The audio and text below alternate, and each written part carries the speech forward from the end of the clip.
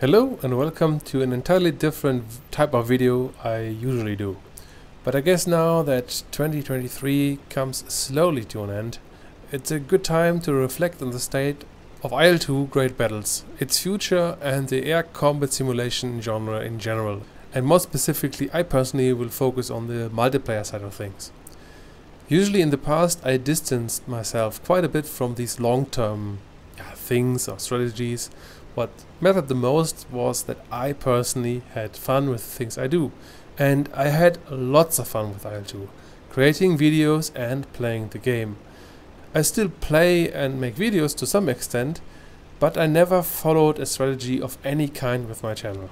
I kinda meandered from video to video, made content of stuff I had fun with.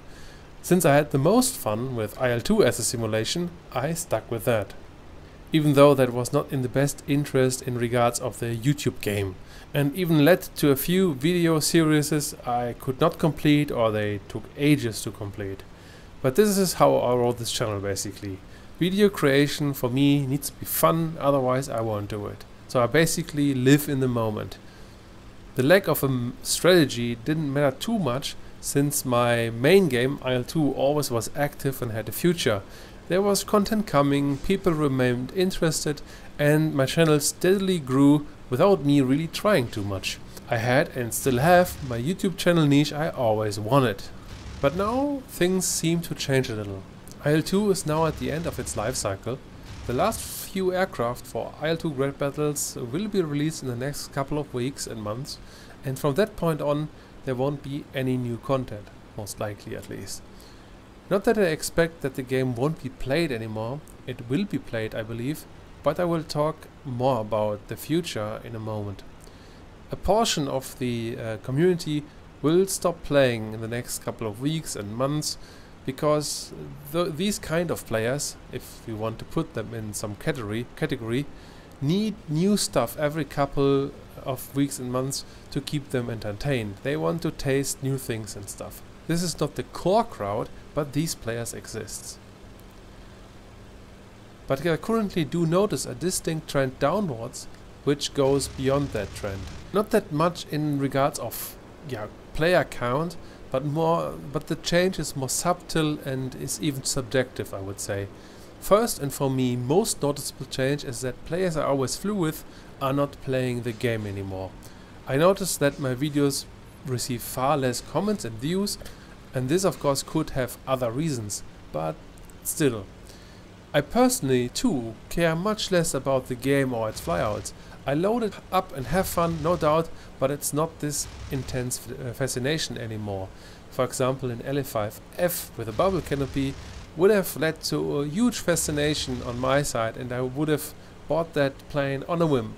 But I know it's released now since last week I believe, but I haven't touched it, I haven't even looked at it, I haven't bought it even. So this is really new for me.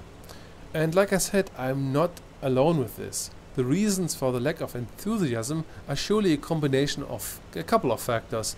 Some players are just burnt out from the game. Many, including me, have spent hundreds and thousands of hours in IL-2 during the pandemic and are now just happy to do something else. Another reason is that most players I know are between approximately 25 and 40 years old, and this is also the main demographic of my YouTube channel. So they start or already have families, which of course lead to less time in game. Or they shift their priorities to something else, like towards their career or fitness and exercise, for example. Very common at that age. Also, current conflicts play surely a role. After the Russian invasion of Ukraine, player counts tanked hard. After all, this is a game about war. It's a game, but people want distractions and don't want to be reminded of the ugly world in their pastime. The developers are also Russian, which is a sad topic I have to say. And while I don't believe that every single developer supports this war, playing and buying a game indirectly supports the Russian government in some form. This puts the player and me as a content creator in a very difficult spot. It does not help that even the community manager, who is by the way an American seems to be a conspiracy numbnut who shares dumb things on Twitter, and the resulting shitstorm was really deserved. But let's get back to the topic, otherwise I talk myself into rage here. So overall, I notice a downward trend in enthusiasm in the community, but for now and in the moment, the player servers are filled and the player base overall is quite healthy, especially in EU afternoons and evenings, and especially the core player base is still there and very strong. I sometimes read on Reddit that the game is dead or something like this, and this is most certainly not the case. And if you look at other games in the genre, they don't have that much more players. DCS maybe has more players, but also they cater to a different crowd in part. This brings us to the next point then. How does the future of IL-2 look like? Well, I personally think that it is not that dire in the short and medium term, at least not for the core player base. The interest of the core player base won't die off completely, and some players will return eventually. Also, the current products will be hopefully available for a fixed low price at some point in the future. This should lead into a steady stream of new players and somewhat populated servers, as long as there isn't a real competition to IL-2 at least. And there's nothing in sight in the short and medium term. Also, the current multiplayer admins still push out new maps and scenarios. Looking at you, dear Tactical Air War and CB Team, and also ACG and FTC are still hosting weekly missions with 100 players and up. So if anyone wants to play IL-2, they can do that. Usually playing and finding a game is really not a big problem.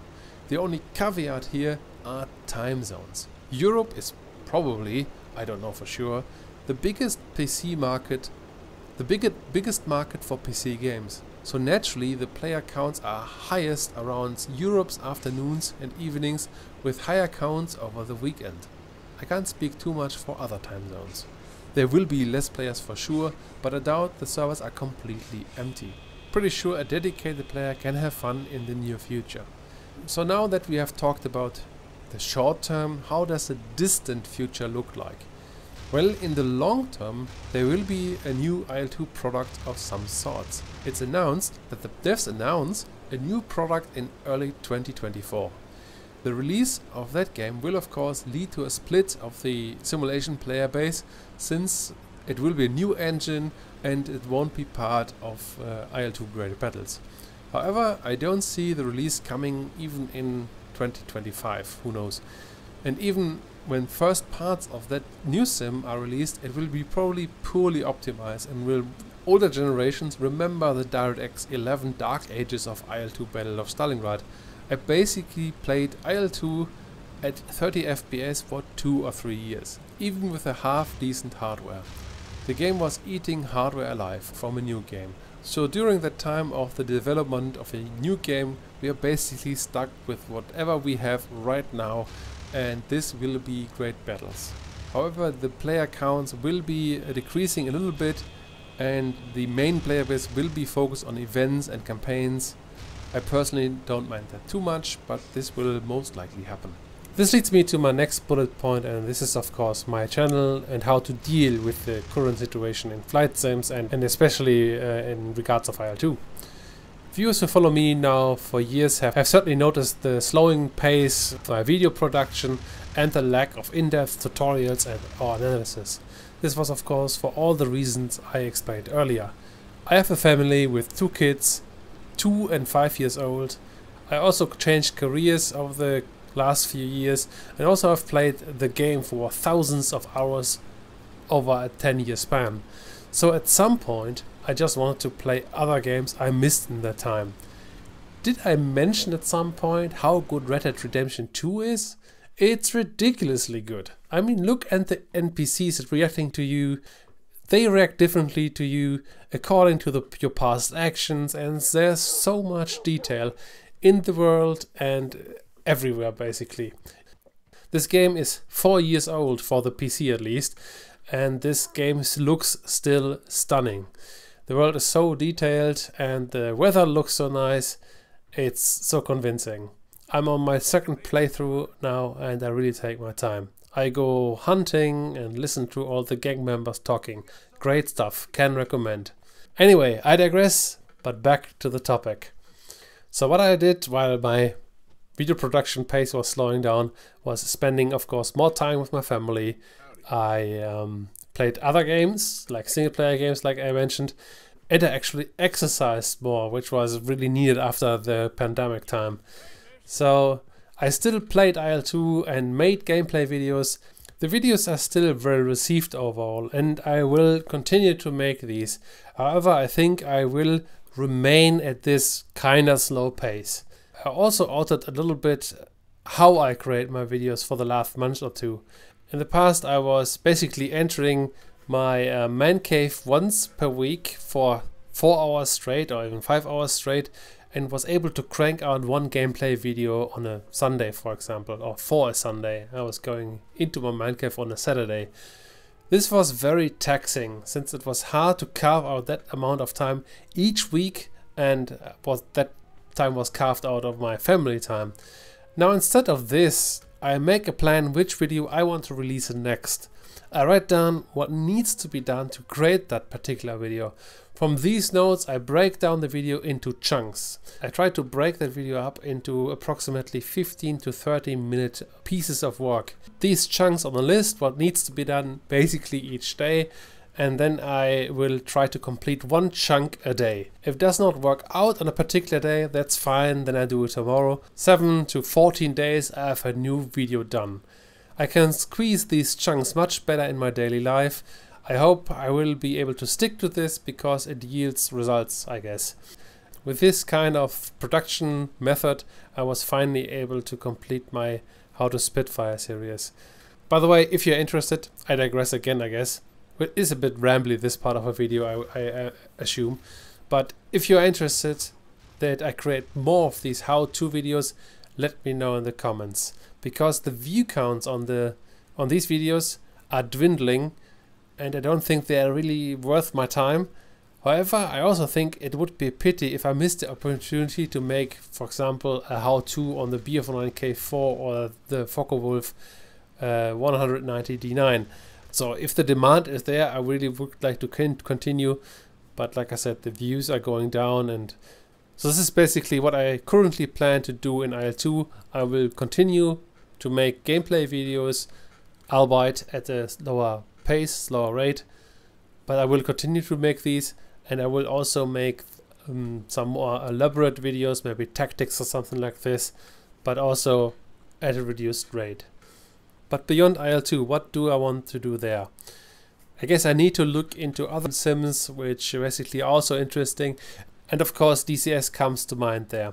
So I'm very interested to try out World War II DCS again. I did in the past, but DCS progressed quite a bit, and yeah, I want to try it again, even though I really dislike how they are selling their products. I have the Spitfire, the P51, the D9, the BF109K4, and also I have Normandy 1.0 and the assets pack for that. If the experience is good and I like what I see, I will make videos. I see Greg playing it and having a lot of fun, so I will be maybe able to have fun too, but I'm not so sure. But the game needs to convince me, and if the game is good, it will convince me. Maybe you guys can tell me how to play World War II DCS these days. What do I need? Do I need to install the beta version of the game? Do I need to install the stable version of the game? Let me know in the comments. So beyond DCS, what else is there? And far on the horizon is Jason Williams' new project, Combat Pilot. The simulation will be initially about the Battle of Midway, and it's a bit far out to be really excited for it, but of course I will keep an eye on it. I am also in contact. I guess we will see when something playable is available to us. I'm looking forward to that. But this is really it for the thoughts and opinions on the state of IL-2, the present and the future, and also a little bit about the flight sims which are left and right of IL-2.